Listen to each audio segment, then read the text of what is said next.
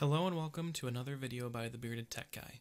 In this video, I will be going over the basic installation setup of a Z-Wave Smart Switch by GE and incorporating it into Samsung Smartthings. After setup, I will be going over how to set up a simple home automation task that will control the smart switch based on a sliding closet door being opened or closed. This automation will be configured and controlled through webCoRE.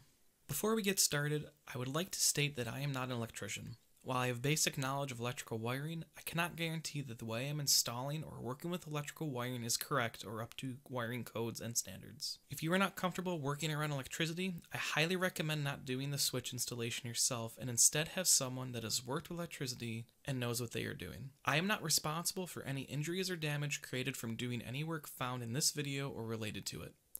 When working with electricity, you should always turn off power to the area you are working. To be extra safe, use a multimeter to test both the lines you are working on as well as any other lines that may be around that area to make sure there is no power on them. The first thing to do to get started is to gather everything you will need to be successful with this project. At minimum, you will need a smart switch, a door sensor, a way to attach the door sensor, and a screwdriver. For this project, I am using a Z-Wave Smart Switch by GE for my smart switch, a Samsung Smartthings Zigbee Multipurpose sensor, and Scotch mounting putty.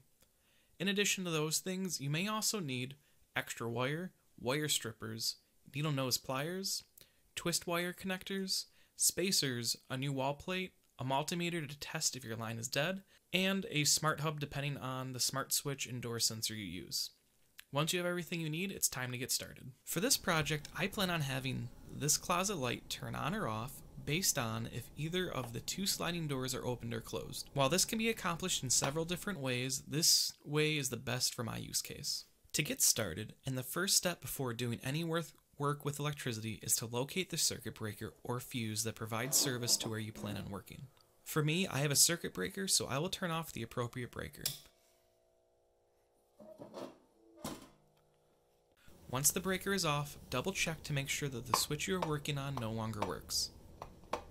If there are multiple switches and outlets in the same box, make sure to test all of them. Just because they are in the same box does not mean that a single circuit or fuse provides power for all of them. All electrical devices and wires in the box should be tested properly before being worked with. Now that power is off and we have verified all electrical and wiring in the box has no current, it's time to remove the faceplate of the switch. For this, you will either need a screwdriver, or you can use a drill with a Phillips or flathead bit on it. I personally like to use a screwdriver when working with electrical wiring to have better control over how tight something might be as well as what the tool touches. After the faceplate is removed, you will need to pull the switch from the box as well as any additional wiring. For the smart switch I am using, I require a neutral line as well as ground.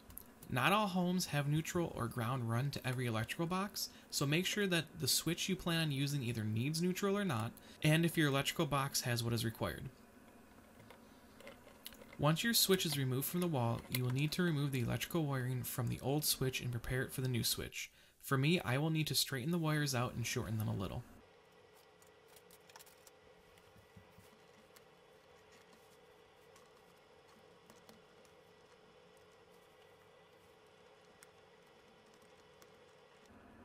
Before installing the new switch, I'm going to add two jumper cables, one for neutral and one for ground.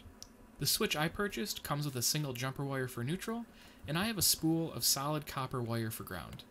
I will use my twist-on wire connectors to have them all connected together properly.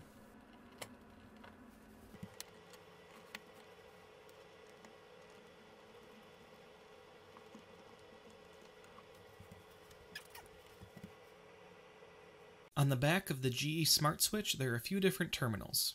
There is ground at the top with a green screw, load on the top left with a black screw, line on the bottom left with a black screw, traveler on the top right, which should be covered with a small piece of tape, and neutral on the bottom right with a silver screw. Ground and neutral give away what they are with their name, but load is going to be the connection going to your light from the switch, while line will be your connection going to your circuit breaker, which is also known as hot. And the traveler is used only in three-way installations. In a large number of installations, it may be very difficult to figure out which black wire in your wall is load and which is line. To determine this, you can either use a multimeter to determine which one has power, Or you can wire up your switch and test it. If you wire it up and it does not work after turning power to the box, you most likely need to flip the two black wires. Do make sure to turn off power again if you need to do this. When ready, install the ground, load, line, and neutral wires into their corresponding terminals. I like to use the push terminals located on the back of the switch. To use them, you simply insert the wire into the terminal and then screw down the terminal. You can also simply hook your wire around the terminal and screw it down. After all the wires are securely attached to the terminals, tuck any extra wires back into the electrical box. Make sure all exposed wire ends are covered with a twist-on wire connector. Next, carefully insert your new switch into the electrical box. Depending on your smart switch, electrical box, and additional wiring, it could be a tight fit. Make sure to be careful to not forcibly put the switch in the box.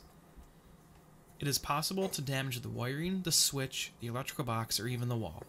Once fully inserted, you will need to screw the switch into the electrical box. After the switch is installed and screwed in, it's time to install the faceplate. I have been using the Lutron screwless wall plates, which has 2 layers, so I will install the first layer and then test the light switch. As long as the light switch works, I will then install the second layer.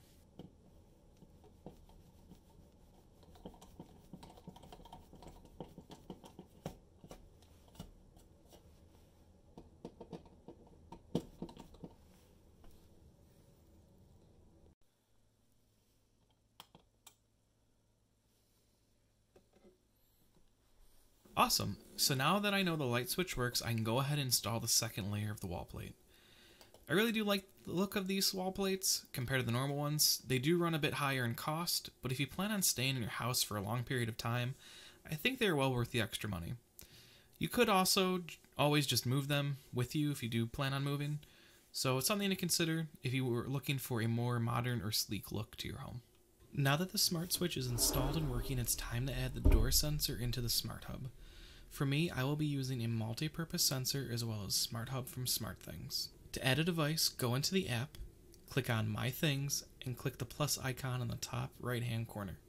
As long as your device is in pairing mode, the Smart Hub should take a few moments to detect the device and then start the pairing process. At this point, you can name the device. After the device is added, I like to make sure it is functioning as expected prior to installation. You will also need to follow these steps to add the smart switch to your hub. After the sensor is added to Smartthings, we will install the sensor to the door. For this sensor, and mostly all other door sensors, there are 2 parts: the actual sensor itself and some form of a magnet. For this installation, I will need something a lot thinner than what comes with the sensor, so I'm using a magnet that is often found in shower liners. I always make sure to take them out of old shower liners before tossing them, as they are great for door contacts. While the Samsung sensor comes with double-sided 3M tape, I found it can be difficult to remove, as well as damaging to both the sensor as well as whatever it's attached to. For all my indoor sensors, I like to use some form of museum putty. It's perfect for holding smaller sensors and isn't damaging to the surface they are on. Now that both the smart switch and sensor are installed and functioning as expected, it's time to move on to the fun part, automating it. For this, we will go into the Smartthings app, go to Automation, and open up the Smart Apps. Once there, we will open webCoRE and add the 2 new devices to be allowed to be accessed by webCoRE. I pretty much always forget this step until I'm trying to find the device to make a piston. Even for this video, I actually had to go back and add it in there afterwards, so make sure to do that. Anyways, to add the devices under the webCoRE app, select Settings and click on Available Devices. Once there, select the devices you want to allow webCoRE to access and then save. Now, under the main webCoRE app, click on Dashboard and click on the menu after it opens. Under the menu, click on New Piston and then click on Create a Blank Piston. After that opens, give it a name of your choice and click Create. Inside the piston is where all the automation magic gets to happen. The automation for this project will be completed with a few if-then statements to control the light based on the status of the door sensor changing. The first if statement will be if the contact sensor closes. This is done by adding an if statement to the piston by clicking on Add a New Statement under Execute. When the new window opens, click on Add an If and click on Add a Condition. Select the sensor we had previously added and under Conditions select Contact. After that, under What Kind of Comparison, we're going to click on it and select Changes To. That'll actually open up another setting for compared to, and we will select closed under there. After all the settings are set, click on add. Next, we will add the light control under the then statement by clicking on add a new statement under then. This will open a new window where add an action will need to be selected. In the new window that opens, select the light you want to control. When the light is selected, a new window from there will open where the command is selected. For this if statement, we will pick turn off. This completes the logic to turn the light off when the door closes. Next, we will create a new if statement by selecting add a new statement under execute, and we will follow the same steps as the previous ones, except for the contact comparison being changed to open, and for the last step, instead of turning the light off, the light will turn on. Once you're finished creating the logic for the automation rule, you will need to save the rule by opening the menu, and this is done by clicking on the hamburger menu on the top right hand corner and then clicking on save. And finally, it's the moment we've all been waiting for, testing out our new automation rule. For me, I want to make sure that both doors opening will trigger a light on, and if both doors close, triggering the light off, and then either door opening or closing. Right now I just have that one little tiny magnet on the door, so I may consider adding another one or two to the door in line, so that way if the door is opened a crack, for whatever reason, maybe it doesn't get shut all the way, but it's mostly closed or gets bumped, the light's not going to turn on and stay on. So if I add another magnet or two, it's going to give it a little longer tract for the door sensor to be considered closed. I'm also planning on adding more automation to my house, so that if I have any door open for any kind of long period of time, I'll actually get notifications on my phone. So that'll be something I'll add on later on, but even still with those, I'd much rather just have this door not trigger the light so quickly or for being open for a crack.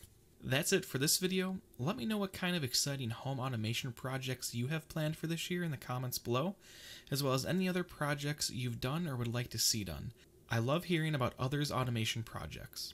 If you like this video, please feel free to thumb it up, as it helps the channel out a lot. And make sure to get subscribed to the channel for more great tech content that will be coming out really soon. Thank you for watching.